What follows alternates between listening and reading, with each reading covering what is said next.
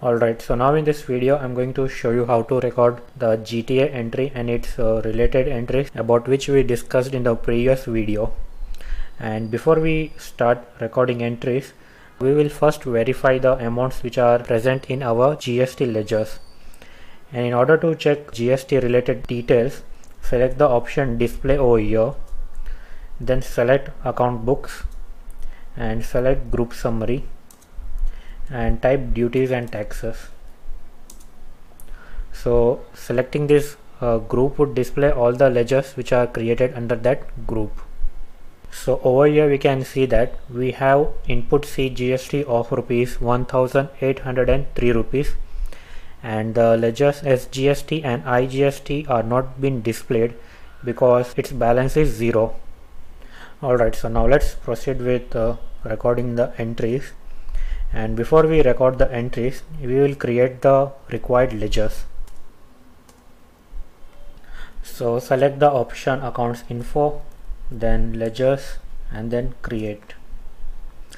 I will first create the respective CGST and SGST ledger to record GST liability.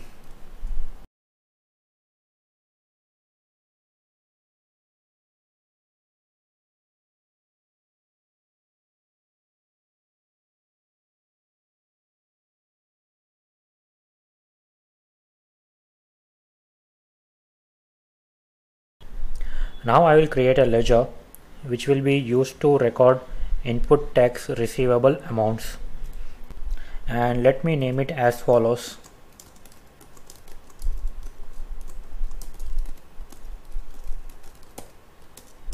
And it will be grouped under current assets, and save the ledger.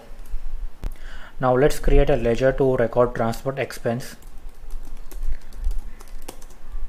and I will name it as transportation services, grouped under indirect expenses, and change this option set or alter GST details to yes, and provide a description as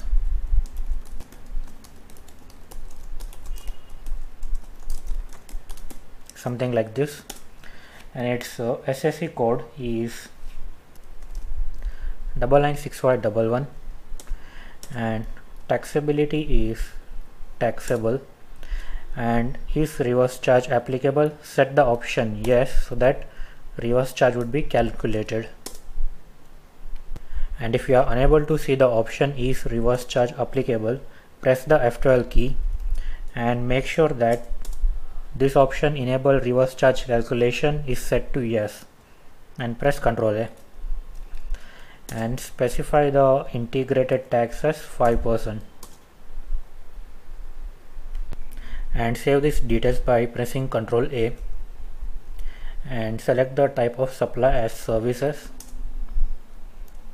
and save the ledger creation. And now we are required to create a ledger for the transporter, which is Garuda Couriers, under sundry creditor,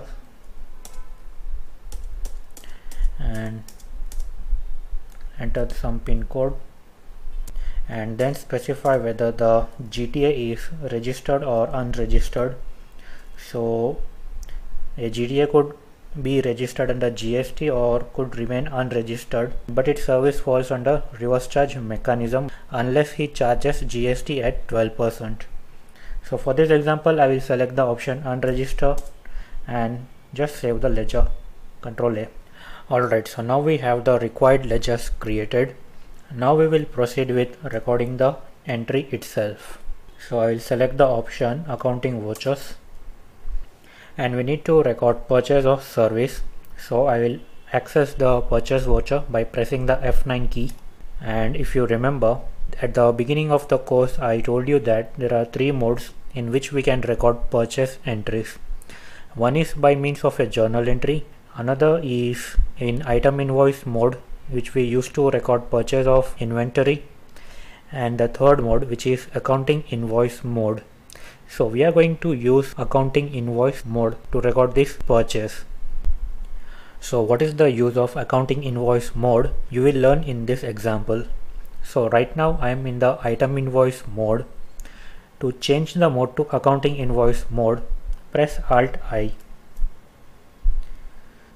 So now we are in accounting invoice mode, and if you press the Alt I key again, you will toggle back to the item invoice mode. And in order to differentiate between both the modes, you can see here the field quantity will be present with item invoice mode, but when you toggle back to accounting invoice mode, that field will disappear. So the field quantity won't be displayed in the accounting invoice mode. So in this way you can identify which mode you are in. Alright, so now let's record the entry. Voucher entry date is 28th of August 2019, and the supplier invoice number, which is the consignment note number, let's assume it as 1234, and it was issued on the same date as the date of entry. In the party account name, select the GTA, which is Garuda Carriers, and just press Ctrl A to accept these details. Now for the particulars field, we know that we don't have any stock item for recording transportation charge, but if you remember, we created a ledger for recording transport expenses called as transportation services. We can select that ledger over here. So this is the advantage that we get with accounting invoice mode. You don't require to create any separate stock item in order to record entry with accounting invoice mode. You can just simply select the ledger that you want to take into consideration. And this mode, accounting invoice mode, is usually used by service providers. So in order to generate an invoice towards a service, we use accounting invoice mode. So when you buy a service, you create its ledger under indirect expenses, and if you are selling a service, you create the ledger in indirect incomes, and then you record its purchase and sales in accounting invoice mode. So we selected the required ledger and enter its amount as rupees 3000 rupees and press the enter key. Now press Alt A in order to view tax analysis. So the tax analysis show that the taxable amount is rupees 3000 and 5% of 3000 is rupees 150, and since this transaction is an intrastate transaction, because the transporter and the recipient are in same state, therefore CGST and SGST has been calculated as rupees 75 respectively. And over here there is a short note saying that this amount of tax is subject to reverse charge. So by tax analysis you can verify whether the tax is calculated correctly or not, and then press the escape key and save this transaction. So let's see the impact of this transaction in GSTR2 report, which is a report for inward supplies, which is purchases. Let me select GSTR2 and press the F2 key and specify the period for the month of August. So for the return table, the entry which we just recorded is participating under B2B unregistered invoices 4B. So depending upon the type of transaction, the rows over here would get updated. So if you have made purchases from a business which is a registered business, then all those details would be present over here. In case if you are purchasing goods from an unregistered dealer, then those details would be present in this row. And for nil rated invoices, that is exempt from GST, those transaction details would be present over here. And for this transaction, we need to pay rupees 150 under reverse charge basis, and over here the same information is provided, and this row is under the heading reverse charge liability to be booked, which means that we need to book a liability for rupees 150.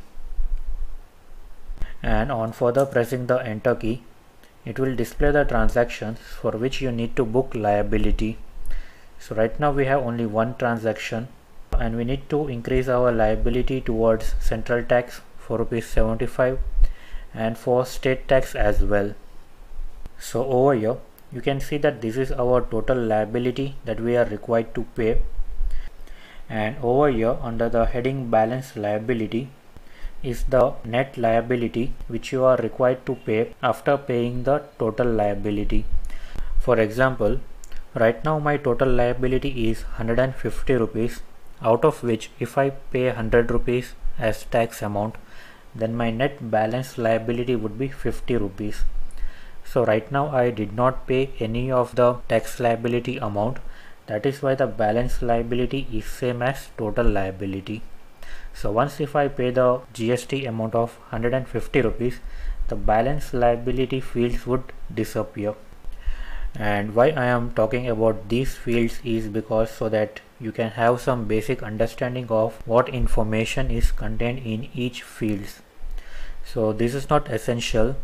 The essential part is that you now need to increase tax liability.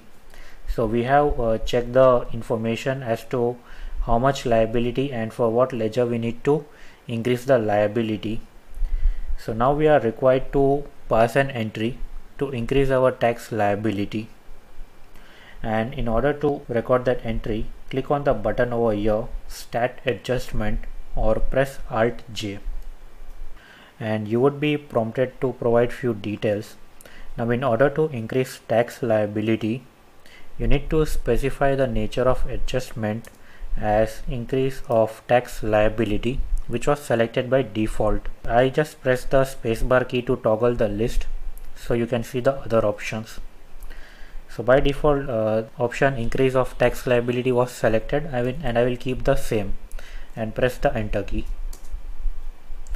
and let the date be 31st of August, which is the last date of the month, and debit the ledger tax paid on reverse charge mechanism for ₹150. So why do we need to debit this ledger? So understand that when we pay GST under reverse charge mechanism, we are required to pay that amount from our bank account at the portal, and after making the payment you would be getting input tax credit for the same, and any input tax credit is valuable to the business, and all input tax credit are asset types, and we know that assets increases with a debit. So that is why I created this ledger under current assets, and since it holds value in the future, that is why I am increasing its value by ₹150, and by rule assets increases with a debit, so that is why I debited this ledger. And we know that credit increases liability, so we are required to increase liability towards SGST and CGST. So I will credit those ledgers, and in order to differentiate between regular GST ledger and the ledger for reverse charge mechanism, I created two different ledgers and specify the rate and the taxable value and enter the appropriate amount for the respective ledgers.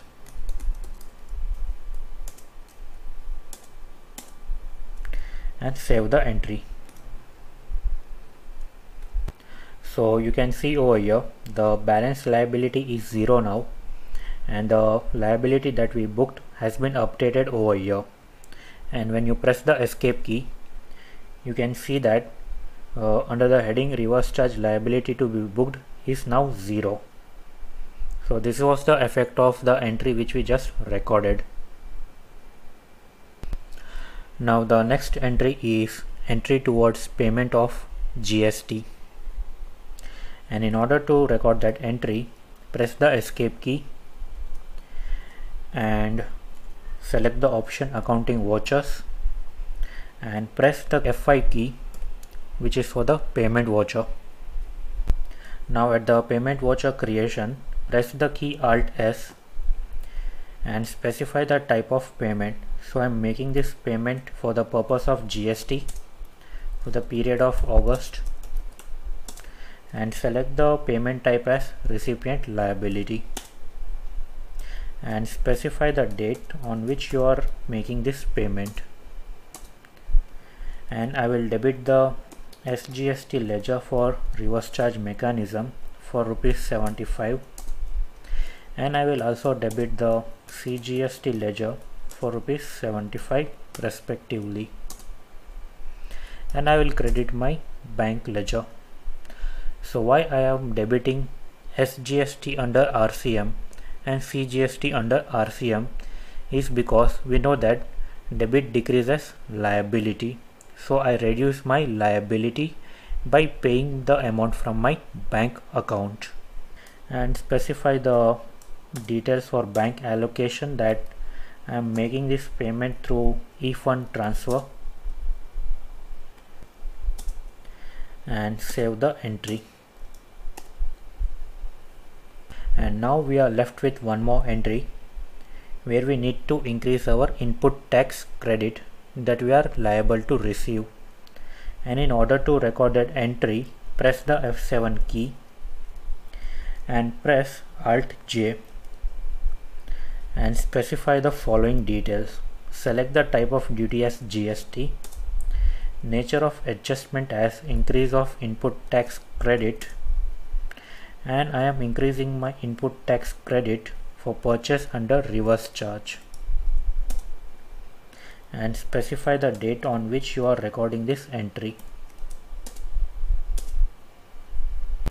Now since we know that input tax credit is an asset to the business, and in order to increase my input tax credit for SGST, I will debit that ledger for ₹75, and I will also debit the CGST ledger for ₹75 and credit the ledger tax paid on RCM for transportation. So notice the balance in the respective ledgers. So earlier for the ledger SGST there was zero balance, so now it is showing a debit balance of 75 which is input tax credit, and the ledger CGST is increased by ₹75 as well, and the ledger tax paid on reverse charge mechanism is now 0 because I transferred my input tax credit to the given ledgers, and save the entry. So that was all about recording an entry when you avail service from a GTA. And not just GTA, any kind of notified service or notified goods like purchase of cashew nuts, tobacco leaves, when you purchase them you need to record all the given entries which we discussed. And to summarize, this is a 4-step process where we first record purchase of services or notified goods, then we increase our tax liability, and then we make entry towards payment, and then we increase our input tax credit.